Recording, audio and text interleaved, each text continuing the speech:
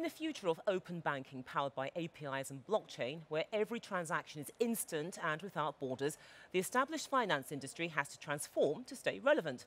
In this new world, success involves mastering the strategy of being a connector and investing in building real connections to clients, markets and products with networks and innovative platforms. Well, joining me to look at this in more detail is Lisa Robbins. Lisa is the Global Head of Transaction Banking at Standard Chartered. Lisa, welcome to Sibos TV. We are in a big era of transaction banking where digitization, technology, of course, it's all at the forefront. So what's driving this? You've got the inside take on this. Well, it's a really exciting time. I've been in banking now for a very long time, and I've never seen such exponential change as today. And that change is driven by a number of things. First is the democratization of technology. It's become cheaper, more accessible to a variety of people and companies. Second is we're in our search for doing better and providing a better customer experience. We're really looking at how we can make our systems more efficient and effective, providing a seamless, frictionless approach. So what's driving it is a number of factors. Democratization of technology, the need to provide a better service, and also to take cost out.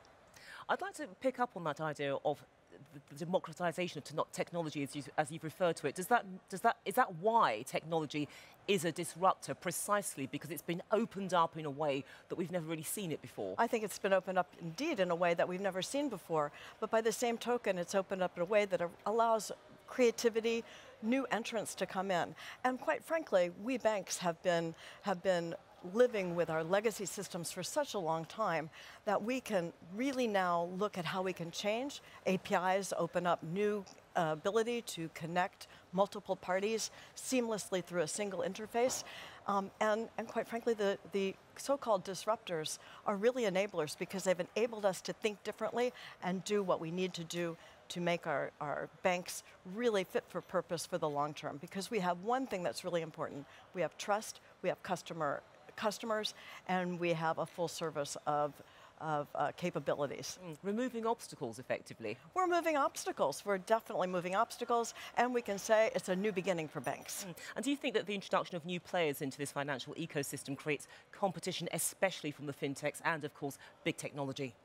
Well, I think of it a little bit differently. We used to think, I think a couple of years ago at Sibos, it was all about, will they eat our lunch? Will those fintechs be there and we will be gone by the wayside? Bill Gates said many years ago, banking will be necessary, but bankers won't. Actually, I think that what's happened is the banks are actually becoming the connectors.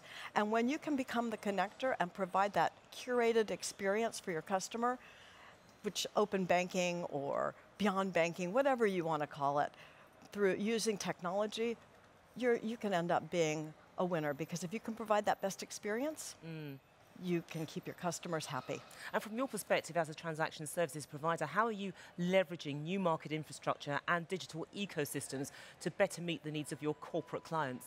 Well, we have a few interesting examples that we've launched just recently. One of the key problems, we have to go back to what's the problem? What are the problems we're trying to solve? All these things are great, but solutions don't exist on their own. They have to follow a problem. So one of the key problems, let's take trade finance as an example. The physical supply chains have often operated independently of the financial supply chains. So you have like a SAP Ariba, with whom we have a partnership. They have been providing everything that is necessary for a buyer to procure and pay on a single platform. But what if you could add in the financial side of it? What if access to finance was on a single seamless platform? Seamless integration. You bringing the financial supply chains and the physical supply chains together in one single integration. A lot easier. And, by the way, it's better for the real economy, because access to financing is really important to suppliers, their suppliers' suppliers, the suppliers' suppliers' suppliers, and so on. More efficiency, in other words. It's more efficiency, more access, and then the spread of payments very quickly down the chain enables the real economy and communities to survive. Of course. And of course, technology is the key to this. And when you look at Asia, it does appear to be leading the way in terms of technological innovation.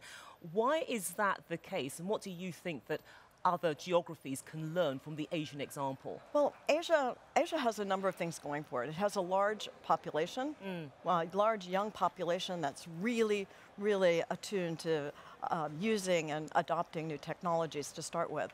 Secondly, it doesn't have the same legacy that we've had in other parts of the world. It's not beholden to a long history of big systems. Thirdly, we have certain countries where there's been an imperative to drive financial inclusion, and therefore they have set the rails in place and the regulations in place to really push forward with digitization. Take, for example, India, where the country has rolled out, the regulators have rolled out IMPS and other rails on which other things can develop. In China, a different situation. In China, we have large platform companies like Alibaba paving the way, and then others coming in. And then take other examples. Hong Kong, Singapore. Fast payments are an imperative to make sure that money gets to the end user very quickly, the beneficiaries quickly.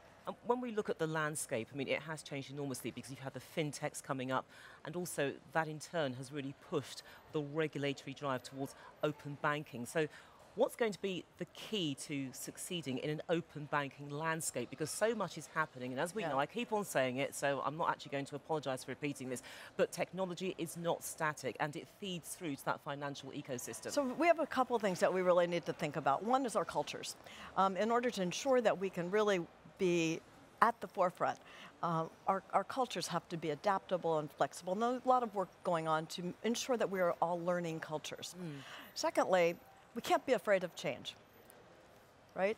Change is just, it's a constant. When I think of the beginning of my career to the first major change from telex to fax, I mean, that period was a really long time. Telex to fax. Telex to fax. Okay, I'm dating myself, right? And then fax. But I've dated myself by acknowledging this as well, telex to fax. Well, do you remember the Palm Pilot? Yes. Right? It was beam me up, Scotty, by exchanging things. And now we're using these little gadgets, right? Back to the serious point. In a world where open banking or beyond banking or curated banking is the wave of the future, we have to be comfortable sharing, collaborating. It's not just about proprietary, our own systems. We have to be comfortable co-creating.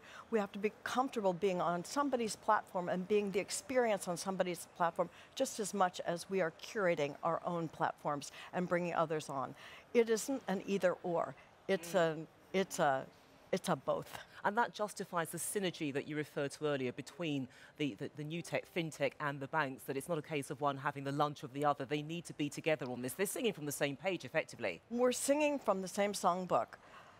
We didn't think a few years ago that we were singing from the same songbook, but it's the same song. It's all about customer experience, and the person who can provide and the company who can provide the best full customer experience will be the successful winner in the long term. And may you stay in harmony forever. May we stay in harmony forever. Lisa, as ever, it's been an absolute pleasure speaking to you. But that was Lisa Robbins, who is the Global Head of Transaction Banking at Standard Chartered. Thank you so much for joining us on Sibos TV with your excellent insight. My pleasure. Thank you. Thank you.